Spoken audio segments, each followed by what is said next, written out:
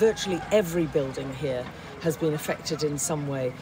If I could show you a 360-degree circle around here, which I can't because the signal is not strong enough, but there are damaged buildings all around me. Behind me was an 8-storey residential building. There are just a few volunteers who are trying to use pickaxes and their bare hands to take out rubble.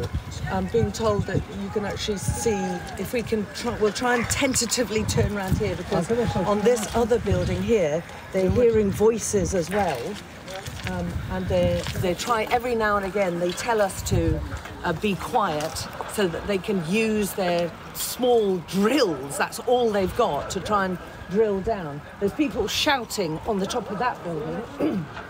They've already taken out at least 4 corpses this morning, and they're shouting now, saying that they've heard people beneath. A lot of people in this province feel that they have been forgotten, that they haven't received help, that they're still not getting help.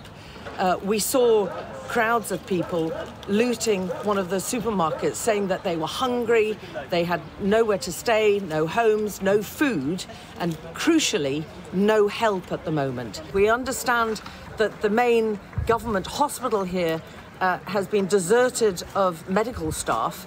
It's partially destroyed. Infrastructure has been affected badly. There are still patients in there. Some of them have been killed by the earthquake. Others have died because they haven't been looked after in the interim since the earthquake. This area is still very vulnerable to aftershocks and further earthquakes, and there have been multiple throughout the whole of the Turkey-Syria region.